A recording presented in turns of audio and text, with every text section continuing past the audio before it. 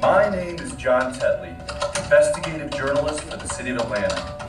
You may be wondering how I got here, or you might not be, but here I am.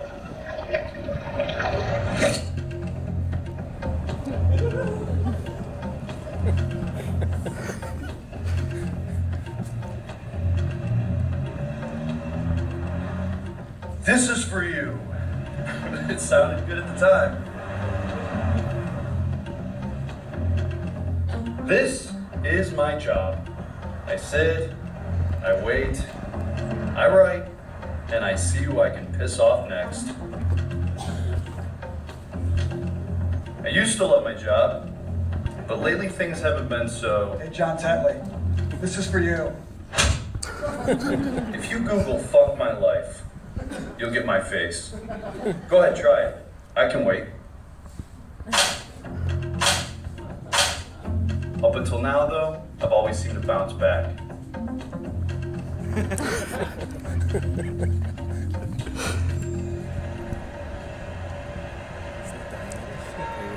Hey, John Tetley, this is for you.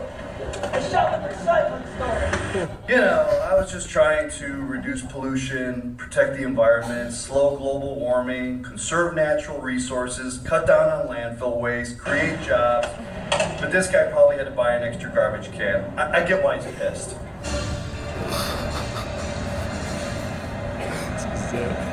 Hey, aren't you John Tetley? Great story on the health inspections. Hold on a sec.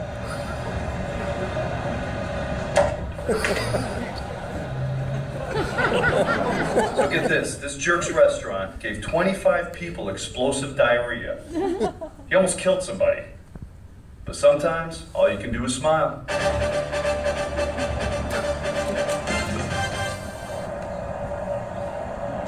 Hey, Scoop, great story on the water shortages. If not for my story, this yuppie gardener will be bathing once a week throughout the summer. But I'm the dirtbag.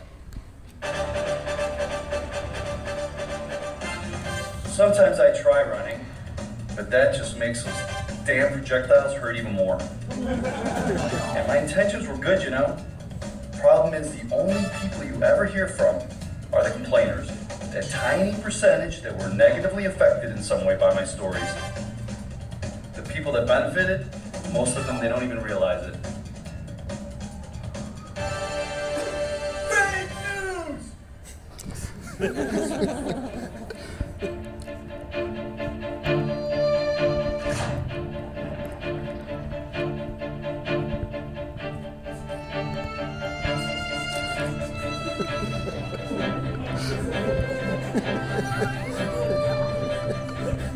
The irony's not lost on me, folks.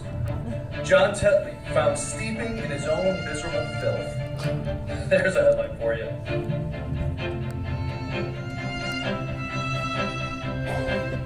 Hey, Tetley!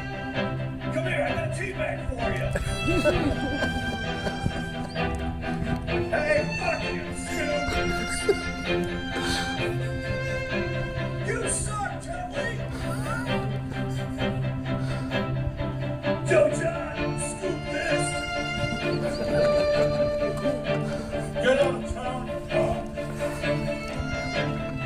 So, you may ask me, was it worth it? Well, you tell me.